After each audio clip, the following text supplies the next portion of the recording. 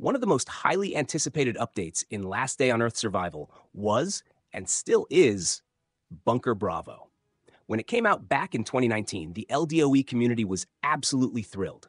There were videos from content creators, endless discussions, and players logging in to tackle the new challenge of clearing the bunker. It was a truly exciting time, a peak moment for the LDOE community. This update wasn't just about Bunker Bravo either. It also introduced the long-awaited ATV, which unlocked swamp zones with new resources, recipes, dangerous zombies, and so much more. Kafir put in serious effort back then to bring us one of the most memorable and content-packed updates in LDOE history. Now, imagine if something like that could happen again. Picture the LDOE community buzzing with that same level of excitement for an update as significant as Bunker Bravo, the ATV, and swamp zones. But this time, it feels like Kiefer has shifted their focus. Instead of these game-changing updates, recent additions have been more temporary and focused on events and microtransactions, which are fun but lack the lasting impact of those earlier updates. If only Kiefer could bring back that same energy for creating solid, meaningful content instead of focusing solely on monetization. Still, I hold on to hope for something even bigger than Bunker Bravo and the ATV, something that could reignite the excitement of the entire LDOE community.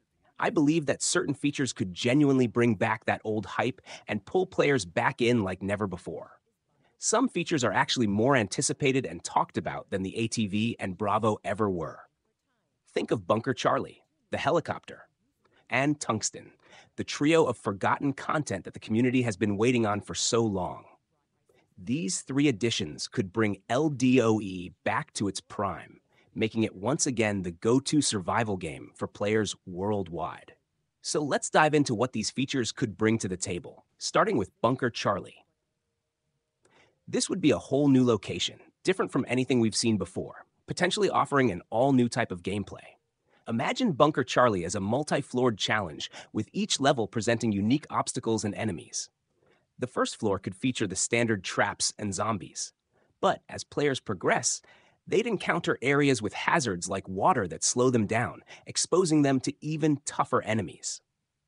The third floor, completely submerged in water, could require a special suit and oxygen tanks to navigate. Combat underwater would be different, with weapons like a harpoon gun required to tackle the threats. And let's not forget about the boss, an enemy with multiple phases that requires more than just brute force. The boss room could have mechanics, like valves that players can turn to flood or drain areas, giving tactical advantages in the fight. The loot from Bunker Charlie would be legendary. High-tier weapons like SCARs, VSS rifles, and MGLs, top-level armor like Kevlar, and large stacks of precious resources like steel and aluminum. And, of course, tungsten, an essential new material for advanced crafting. Clearing Bunker Charlie would feel rewarding, not just because of the loot, but also for the sense of accomplishment from beating one of LDOE's toughest challenges. Now, onto the helicopter.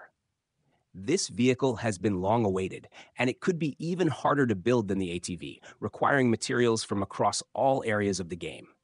Instead of simply gathering materials in one zone, players would need to gather unique items from resource zones, Bunker Alpha, the port, the northern regions, and much more. Every location can contribute to the assembly of this brand new vehicle. The helicopter would require a new fuel source, kerosene, and provide the ability to instantly travel to any location, carrying an entire chest of loot. But the real game changer is that the helicopter would give access to another forgotten location, the oil rig. The oil rig could introduce a completely different side to LDOE, with PvP zones where players can battle each other for control. Imagine being able to use your main character, weapons, and armor for these battles.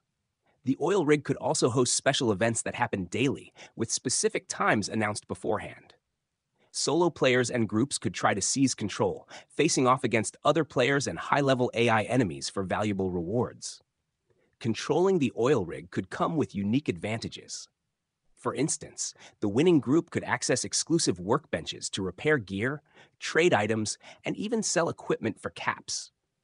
After winning a battle, the oil rig could show the victorious group's name on the map until the next reset. This PvP mechanic would introduce a dynamic, challenging area where players could engage in high-risk, high-reward combat with substantial rewards, such as rare crates and premium resources. But how would these features fit into LDOE's current gameplay, and how hard should they be? Bunker Charlie, the helicopter, and Tungsten should be challenging, available mainly for advanced players with significant skill, gear, and resources. Bunker Charlie could be tougher than Bunker Bravo, with advanced zombies, environmental hazards, and clever traps like explosive or electric mechanisms. The helicopter should take time and effort to assemble, requiring resources from a wide range of zones and dedicated farming.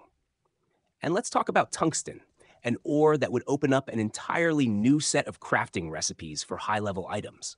Tungsten farming would require serious commitment, but the rewards would make it worth the grind, enabling players to craft powerful new weapons, armor, and tools. These features represent the type of meaningful content the community has been waiting for, the kind that would bring back the excitement and unity of LDOE's peak years. Imagine the wave of old players returning, new players joining, and content creators making endless videos about the new strategies, resources, and tactics. But here's the big question. Will these features ever become a reality? From a technical perspective, this is all possible. Many games incorporate similar mechanics, but the concern is whether Kiefer will prioritize such an ambitious update. Over time, it feels like the developers have shifted towards smaller, recycled events, leaving behind the epic updates that kept the game fresh and exciting. Still, I hold out hope that one day, we'll see the return of those big updates that defined LDOE in its earlier days. So, what do you think? Do these features sound like they'd make LDOE the survival game we all know it could be? Let me know your thoughts and ideas in the comments below, and feel free to share your opinions on what you'd like to see in the game. Don't forget to subscribe if you haven't already. Only 8% of my viewers are currently subscribed, and every bit of support helps me bring more content like this to you. Thanks for watching, and I'll see you in the next video. Bye-bye.